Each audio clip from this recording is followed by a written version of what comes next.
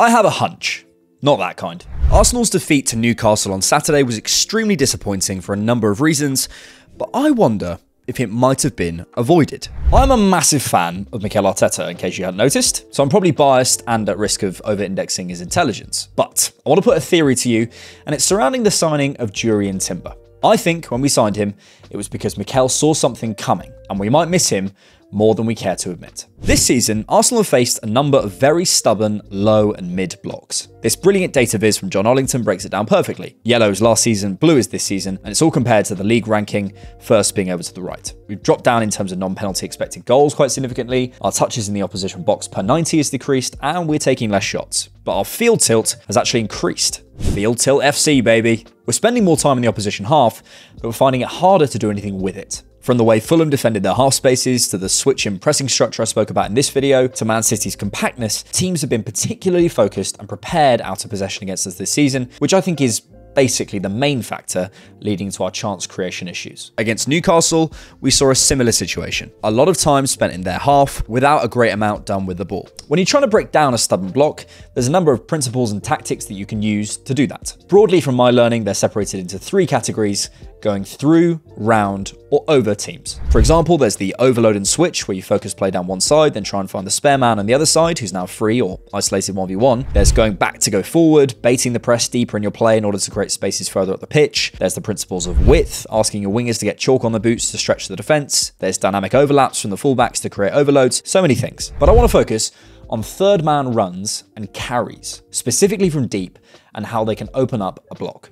The idea of the third man run is pretty simple. 2 players are in combination somewhere, and your player, the third man, makes a run to open up space elsewhere for them to move into, pass into, or exploit in some way. Simple, but not easy. Executing it well, timing it so it opens the space at the exact moment your teammate needs it, recognizing the situation in the first place, that is a whole different ballgame. Get it? Ball carrying too is a simple concept. Same aim, move the block around and attract defenders, asking them to jump out their holes to engage you and create space elsewhere. You know where I'm going with this. Timber is a specialist at both of those skills. He's an elite ball carrier and a third man runner, specifically on the underlamp. In the handful of games he played for Arsenal, not only did we see a sharp technician with a snappy, crisp tackle and a lovely turn on the ball, but we saw someone who could have added so much to us in terms of breaking teams down and disrupting their blocks. But the key with Timber, the absolute key, is that those runs and those carries come from deep. And we have no one else in the squad, though we have a small sample size, I believe, who can do it as well as him. When these movements come from deep, it makes them way less predictable, and therefore potentially more effective than your 8 or your winger doing it, as the fullback is often the free or unmarked man in Arteta's system. Having someone who could consistently execute these runs with and without the ball through the block, without having to drop a man back to do it, would have been so useful. And his timing and ability to receive it in unconventional positions for a defender, though maybe we should begin to call them conventional now, means he would have been and will be such a threat. Last season, Arsenal didn't really have many guys, certainly in their first 11, and certainly not centrally, whose primary skill is driving with the ball or making those third man runs. Zinchenko, Ødegaard, Partey, these guys are kind of inherently pass first players. It's not to say they don't carry the ball or don't make third man runs, because they do, but they're touch heavy players. They like to, and their strength is to move the ball and manipulate the block primarily through their passing, not primarily through their movement. This season, Havertz is probably our best third man runner in what might be considered our first 11 or 12 without Timber. His timing and intelligence of his running is top, even if I want more intensity from him. But again, the key is them coming from deep, unmarked, and Havertz's starting position makes it hard to unsettle blocks in the same way. Rice can carry, and he's started to, which I'd love to see more of, but he's got a lot of other responsibilities, and I'd argue he's still pass first. So Timber's profile would have been, well, is unique. He's not dead. Tomiyasu's been filling in at times, and I've been so impressed with his development from an attacking perspective. He's beginning to make fantastic off-the-ball runs and contribute a lot in terms of Arsenal's middle and final third play, as we saw against Sevilla. On that, myself and UEFA licensed coach George Vutsas actually did a whole special on Tomiyasu the other day for TDK members on YouTube and Patreon, looking at his improvements, his unique physical profile, his role, how his ability to receive the ball has changed, and so much more. You can watch it for free on Patreon and cancel if you like, but despite all that improvement,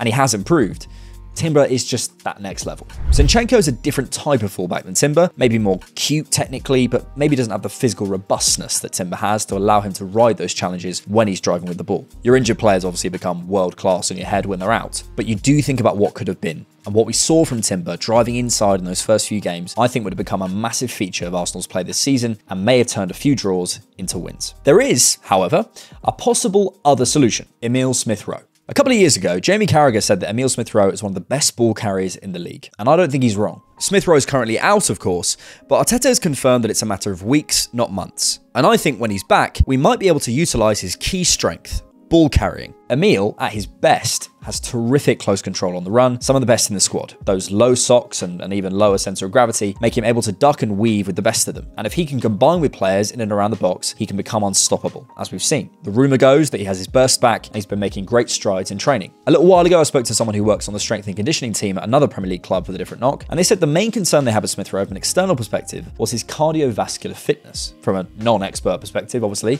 but also from the outside looking in, that kind of makes sense. Smith-Rowe did look a bit sluggish in his appearances last season, being substituted after coming on as a substitute against Bournemouth, though he may have had a knock. We know he's had issues with his body, but it may well be that those days are behind him and he can get back to his best. At which point, he may be able to give us something that we lost on that day back in August against Forest. Again, he's not dead.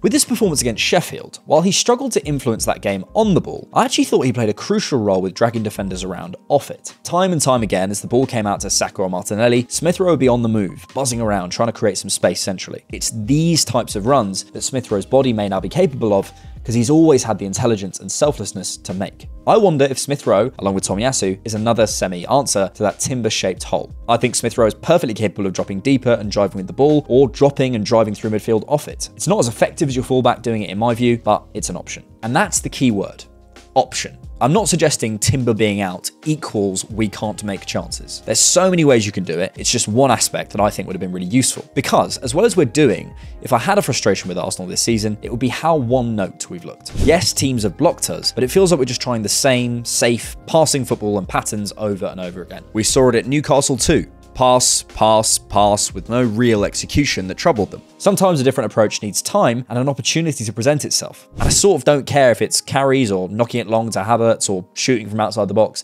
It doesn't matter. Just something different. Smith-Rowe dropping or Tomiyasu driving, though not perfect replacements for what Timber could do in my view, may not lead to a goal, but it attracts defenders, might draw fouls, and it upsets the block. As one of the many ways we can fix our creation issues this season, I'd love to see what Timber might have brought approximated in those different ways more and more. And if not, then fine, our other answers played out more consistently. Because the frustration is, to come back to what I said at the beginning, I think Arteta predicted this. Maybe I'm over-indexing his intelligence, as I say, too much credit, but what can Rice, Havertz and Timber all do to some degree or another? Disrupt blocks through movement, either through carrying or off-the-ball runs. I think Arteta saw we needed to expand our different ways of breaking teams down and acted in the summer. I think he wanted to add this specific element more to the team, but even if he didn't, I still think he knew we'd be facing more of these low and mid blocks. I love the idea of seeing more carrying more broadly, as Arsenal aren't carrying enough in my view. In the league, Saliba's progressive carries per 90 numbers have more than halved, from 0.49 last season to 0.2. White's have gone down from 1.89 to 1.55,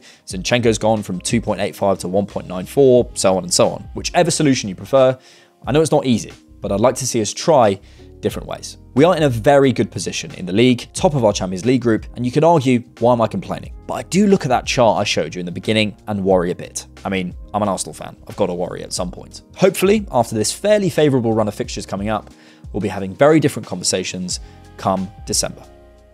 If you like The Different Knock and want to see more, you can access our bonus content on Patreon and YouTube memberships for just £3 a month.